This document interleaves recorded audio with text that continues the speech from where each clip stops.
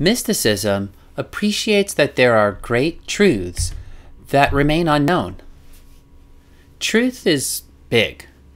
It's vast, yet our minds are finite. So we need to have a healthy respect and wonder for what we don't know. We need to be humble before the great mystery of life. And at the same time, we also need to rely on what is tried and true.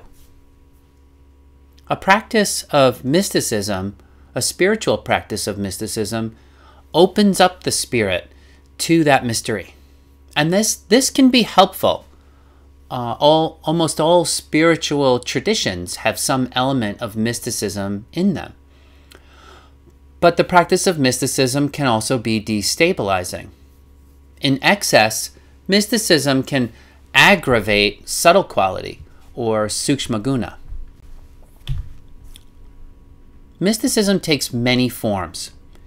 It can include frequently seeking far out, exotic, amazing, mesmerizing experiences. We all want to have those, peak experiences in our life. But if we're always wanting to be in a state of peak experience, that can be destabilizing. So wanting to be in a continual state of inspiration, and even just opening yourself up entirely to any one experience can have an element of mysticism in it. Seeking ecstatic states, blissing out, for example, or even trance-like states. When you're in a trance, it's as if something else is controlling your will, controlling your free will. Getting high on mind-altering substances or experiences, and that could be anything from drug use, sniffing glue, seeking experiences that will give you an adrenaline rush. You've heard the expression adrenaline junkie, right? So I'm putting these all in this category, even though maybe formally, philosophically, they might not all fit. I think it's useful to group them in this way. So compulsion for continual heightened experiences can often be rooted in a lack of appreciation of simple day-to-day existence or simple concrete truths, right? We sometimes get bored with reality and want to make something more of it than it is.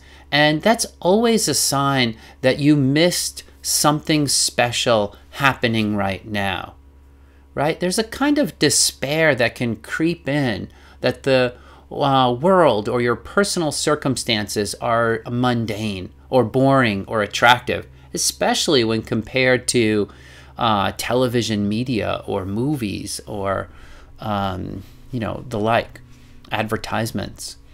So it's hard to experience the beauty and wonder of things around you if they become so familiar that you become blind to them.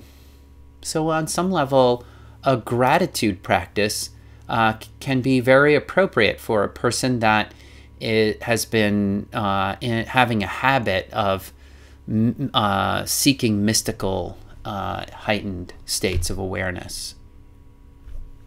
Great. Next, we'll talk about detachment.